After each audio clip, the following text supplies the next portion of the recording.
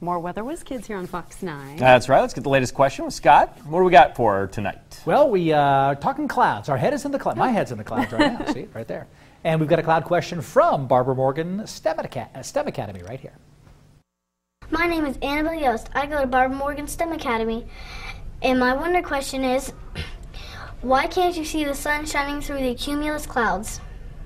Great question. Why can't you see the sun shining through cumulus clouds? Well, let's take a look at our different clouds and the cloud heights. The cumulus clouds are those puffy ones right here, and they're fairly low clouds. Even lower than that, the clouds we had, the stratus and the nimbus that we had during Saturday with the big storm coming in. And of course, a stratus cloud on the ground is fog, and then the higher clouds are these alto cirrus clouds here, and the highest cloud of all is the cirrus cloud. So the sun can shine through cirrus clouds, but it's not shining through cumulus clouds. And the main reason is there's just too much moisture in the way, and so you've got all that moisture. The sun is trying to go through all those little droplets, and as you mentioned, like with a rainbow, you can get all that diffraction and refraction with the rays being bent. There's just too much of it being absorbed and just being reflected back. You can even see the glow on the outside here, that it just doesn't pass through the cloud if there's too much moisture. When you look at the thin cirrus clouds, it's a different story. We see that sun dimly visible through some of these clouds, and these clouds could be water or could be ice, depending on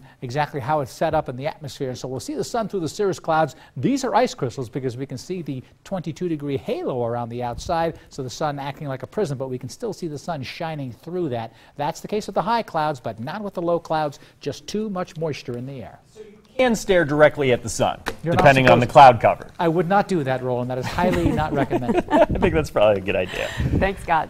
Turning to